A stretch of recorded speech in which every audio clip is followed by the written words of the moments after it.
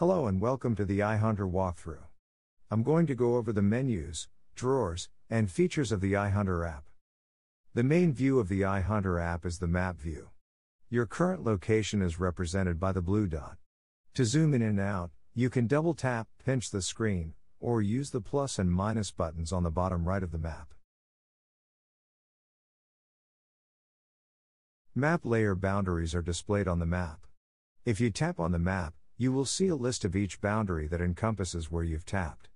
The color of the icon on the left of the boundary name represents the color of the boundary on the map.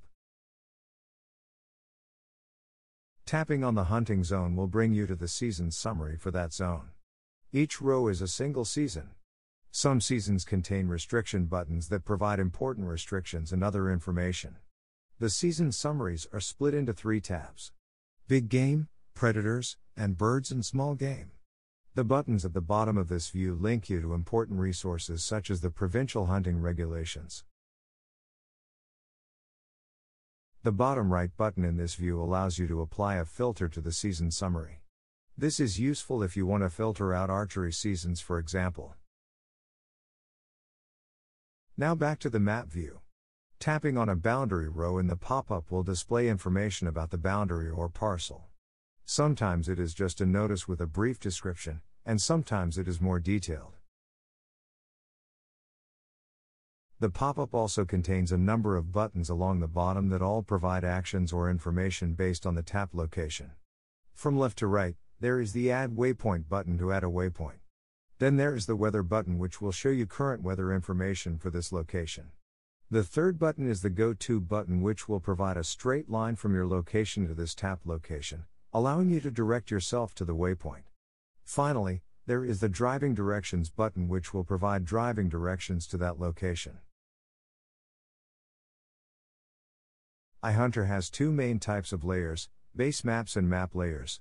Base maps are the map that you see below all of the other layers and are typically satellite, road, hybrid, or sometimes topographic maps. Map layers are any other map layer that sits over top of the base map.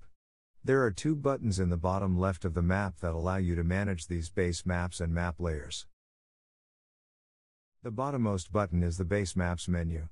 From here you can choose the base map.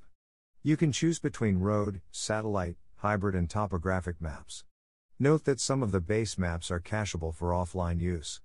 Please see the link in the description for the iHunter Cached Maps video for more information on caching maps for offline use. From this menu you can also add your own base map by tapping the Add Base Map button at the bottom and entering a WMS or TMS map URL. Please see the link in the description for a video dedicated to WMS and TMS map layers. The uppermost button is the Map Layers menu. From here you will see a number of sections depending on the province. The first section includes all built-in map layers.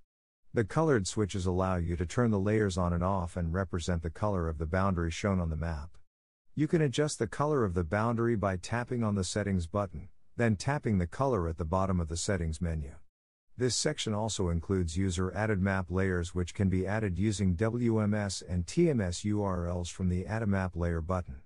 Some of these map layers are built-in and will have a description of always available offline, and the others would need to be cached for offline use. Please see the iHunter Cached Maps video link in the description for more information on caching maps for offline use. Next, if there is a subscription available for your province, you will see a Subscription Layers section. If the subscription is not currently active, you can purchase the subscription here. If it is purchased, you will see a list of all of the subscription map layers here, and you can interact with them similarly to the Base Map Layers section. Next, if there are landowner maps available for purchase in your province, you will see a list of the landowner maps here. Landowner maps are essentially the same as paper maps that you can purchase from RMs and counties. However, they can be set to be semi-transparent so that you can see the base map underneath. They will show you your current location, and they are purchasable from anywhere that you have cellular service. Note that these maps can be cached for offline use. For more information on the landowner maps, please see the iHunter Landowner Maps link in the description. You will notice a search bar along the top of the iHunter map. This search bar will search all boundaries, waypoints, tracks, drawings, as well as do a Google search for locations of interest. You can also search a latitude and longitude coordinate to jump to that location. The left button of the search bar will minimize the search bar to maximize the map view real estate, and the right browse button will allow you to browse and search individual map layers. At the bottom of the iHunter app, there are 5 buttons which will open drawers. Each drawer has a question mark at the top right that can be used to provide a brief help page for that drawer. The first drawer on the bottom left is the waypoints drawer. From here you can view all of your waypoints, tracks, and drawings. If you have marked any waypoints, tracks, or drawings as favorites, they will show up under the Favorites header. Below that, you will see 3 buttons and a link. If you want to add a waypoint at a specific location, you can use the Enter Coordinates link, which will allow you to add a waypoint at a specified latitude and longitude, DMS, MGRS, or UTM location. From the buttons below you can add a waypoint at your current location, start a tracking session, or draw and measure on the map. The waypoint button will bring you to the Add Waypoint view where you can create a waypoint at your current location. From here you can scroll to choose from a number of waypoint markers with 6 different waypoint colors, add a name and description, and attach photos. Clicking the green check mark at the top will create the waypoint on the map. The tracking button will start a tracking session that will track your movements until you end it. Ending the tracking session will bring up the Add Track view, which will allow you to choose a track icon, a name, and a description, and then save it to the map by clicking on the green check mark at the top right. The drawing button will switch the map to a drawing mode where you can draw and measure on the map. In the bar along the bottom, there are a number of buttons. The first button on the left is to go back and cancel your drawing. The next button is to select your drawing tool. You can choose from freehand, rectangles, circles, and lines. The next button is to choose the color for your markups. The button after that is the eraser tool, which is fairly self-explanatory and allows you to erase your drawing. The next button is the pan and zoom button, which allows you to move the map around just as you would if you weren't in the drawing mode. And finally, the green check mark on the right will allow you to save the drawing. At the top of this view, you will see switches to toggle on or off the distances and areas labels. When you save the drawing, you will be brought to the Add Drawing view where you can choose the pin marker and enter a name and description.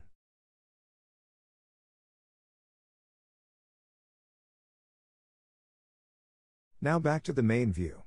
The next button along the bottom bar opens the viewing drawer.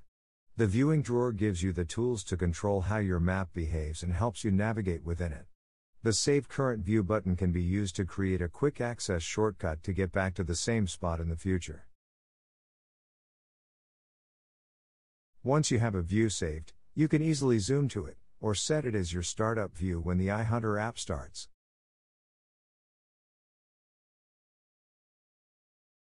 The Map Tools section allows you to center the map on your location, zoom the map to you, or set the map mode. The free map mode is the default mode when the app starts, and allows you to freely pan and zoom the map. The centered mode keeps your position in the center of the map, but allows you to change the zoom level. Compass mode keeps your position centered, and rotates the map based on where your phone is pointing. The middle button opens the location drawer. The location drawer provides you with information about your GPS position, boundaries which you are in, hunting start and stop times, and weather and wind conditions. With the drawer open, you can quickly see the moon phase, sunrise and sunset times, and hunt start and stop times based on your current GPS position. You can scroll the view to the right to see the same information for upcoming dates to help plan your future hunts.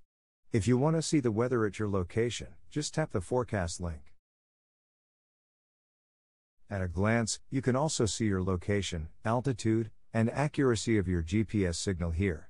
If your GPS accuracy is less than 20 meters, a green indicator is shown beside it. The indicator is yellow when your accuracy is between 20 and 40 meters and red when it is greater than 40 meters. If your GPS accuracy is in the yellow or red zone, you will also see the indicator on the location button. If you want to share your location with an iHunter contact over chat, via email, or with a text, just tap the share link to do so. Finally, all of the hunting zones and other integrated boundaries which you are currently within are shown in the Current Zones section. Tap on the Current Zones item to get a full list. The fourth button on the bottom bar opens the Messages and Chat drawer. This drawer allows you to build a list of hunting partners with whom you can share waypoints, chat, and broadcast your location to. Messages from the iHunter team are also displayed to help get important information out to you as quickly as possible. Tap on the iHunter Messages row to see news and notifications from the iHunter team and partners. To add contacts, use the Add link. Enter the email address or name of the person you would like to add and then press Search. Note that the results will contain exact matches only. If they have an account, you can select their name and press the green checkmark to send them a request. They will receive the request, and once they accept it, you will be able to chat. Once you have some contacts, you can add them to a group by tapping on the Add link and then tapping Create Group. Select the group members and then tap the green checkmark. Once you have some contacts or a group chat, you can send messages, share waypoints, share your current location, or start broadcasting your location. Note that you need cellular service for all of these chat features. The last button on the bottom bar is the iHunter button, which contains account information, settings, resources, and help. If you are on an iPhone, you will notice a Change Province link at the top of this menu. Tap this to return to the province selection view where you can switch between provinces.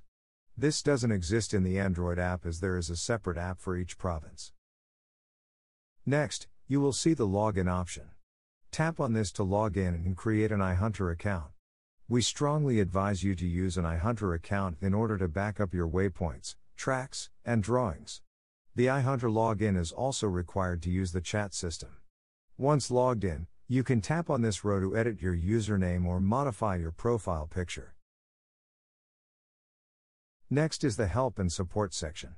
Tap on this to view FAQs, tutorials, app information, and a list of available help files.